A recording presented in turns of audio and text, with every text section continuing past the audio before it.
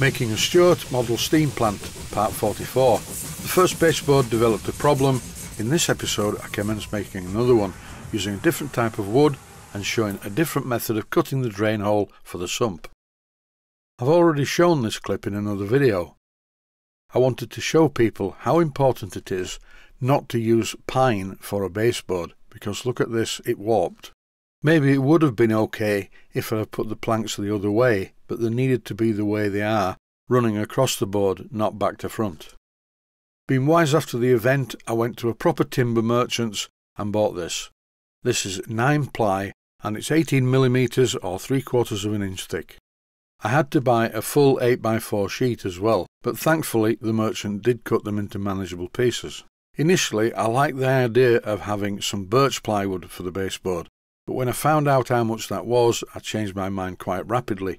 I've used this stuff before many times for baseboards and it does the job perfectly. All is not lost. I'm going to cut up this baseboard and make some smaller ones. I will be able to flatten it out using the belt sander.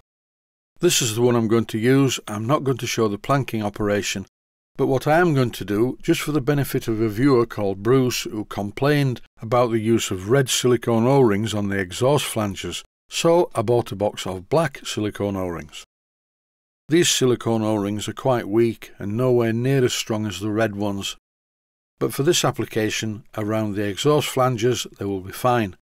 And now, Bruce, as you can see, they are no longer red, and I do agree with you that the black ones look much better. I do like to keep my kind Patreon supporters happy. In this video I am definitely not going to show the planking operation. I will do that off camera. You've already seen the planking operation in a previous video. I've changed the dimensions slightly. This board is 17 inches from front to back, and as you can see on the board, 18.5 inches from left to right, or right to left. I've drawn a line down the middle of the board at the centre point, and here I've lined up the steel plate, which is the boiler mounting, so it's exactly in the middle of the board. As previously shown, I need to cut a square hole for the sump. When it's all finished, there will be a grating fitted over the top of the sump, and the condenser will drain into there, the water gauge blowdown valve will drain into there, including the waste collector that I made to mount the double 10V steam engine on.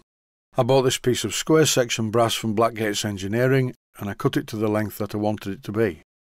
Eventually, by drawing around the piece of brass in the right place, I've marked an area that needs cutting out. The last time I did this, I used a jigsaw and I got sawdust all over the bench. Why didn't I do it outside, I hear you ask? Well, it was raining. And today it is also raining, so I'm going to try an entirely different method, which is not ideal, but it will show you how you can get good results with very modest equipment. Before I start doing any cutting, I'm moving the boiler out of the way, and also the steel plate that the boiler is going to sit on. All I need to do now is cut out this rectangular part. I'm going to use my bandsaw. This is a really old Burgess bandsaw with a 1/4 inch blade, and as you can see by the way the blade is wobbling, the bandsaw blade is far past its best. Nevertheless, if I give the blade time to cut this wood, everything should be fine. So I go in from one edge along the line and I accurately follow the line right to the end.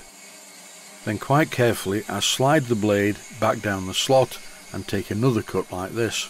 I'm doing this to remove an area of wood between the marked lines so I have somewhere to work.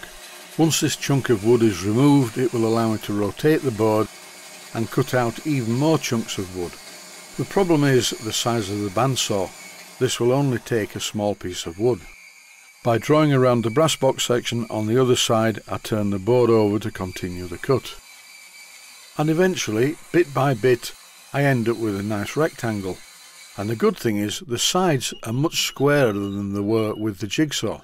This time I only need to use the file to clean up the surface of the hole.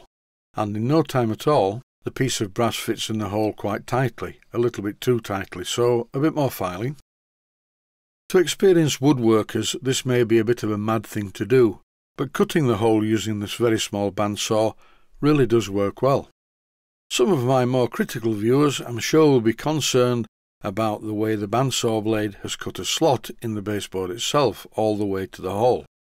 But don't worry about that, because really I don't need to do anything about it. as the planks will join it all back together, but belt and braces approach. I'm filling the slot with cyanoacrylate adhesive, and now I'm going to tap in a piece of mahogany like this. After doing that, I turned the board over, applied some more cyanoacrylate adhesive and tapped in another piece of mahogany underneath.